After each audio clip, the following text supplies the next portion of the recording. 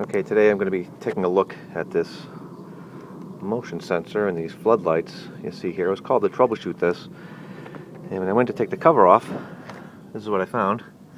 No box, just the NM cable sticking out, and the cover was screwed directly to the siding. This would be a violation of section 300.15.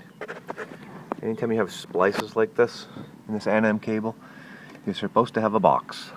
And as you can see here, these splices were just tucked behind the cover. That leaves them right up against this vinyl siding here, and if you have any arcing or sparking, that could be a real problem